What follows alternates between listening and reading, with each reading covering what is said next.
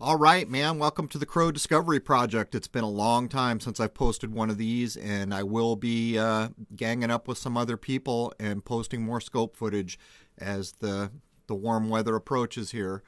I've recovered from my surgery. I should be able to heft that scope again. What we have here is confirmation of the double sun by another individual. First footage you're going to see here is my footage. Hydrogen alpha scope with a double stack, a solar max. That is the sun you see with your eyes.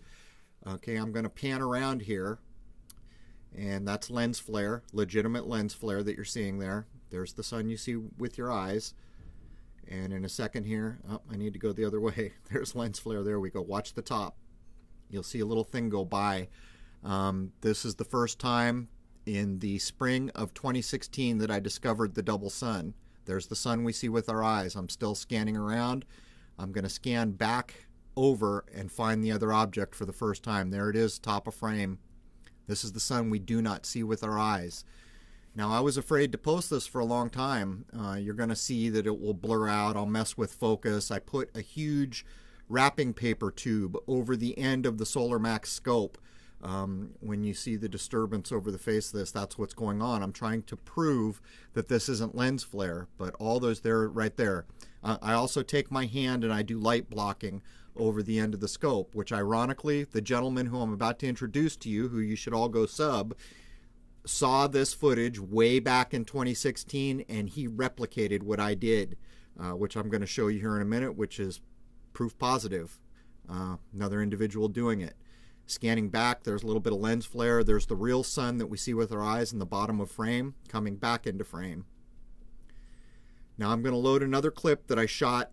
I think I did this 3 or 4 days in a row, coming back to try to confirm this. Now here's a new clip. There's the sun you see with your eyes. That is legitimate lens flare right there. Scan out. There's the sun we don't see with our eyes on a new day. I'm confirming it once again. In a minute here, I'm going to load footage from a gentleman called Chris Van Mater, who took out equipment and replicated exactly what I did here, which is proof in the pudding, but he did something more. In one of the clips, you're going to see a telephone line going in front of the sun we do not see, which is also proof in itself. Again, there's the sun we see. Here comes Chris's footage. There's the name of his channel. You should all go up and sub him. There's the sun we see with our eyes, and there's the sun we do not. That noise is because this is a rip of a rip.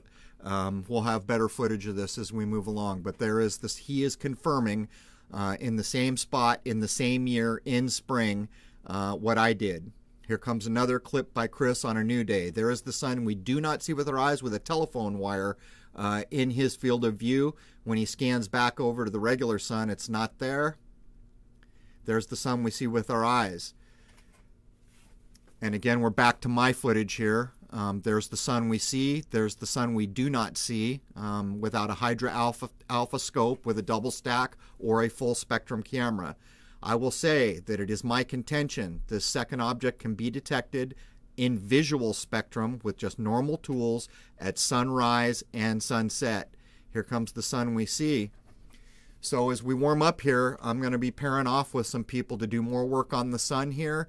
But there it is, man. There is another object there. Might well be the source of the sun that we see.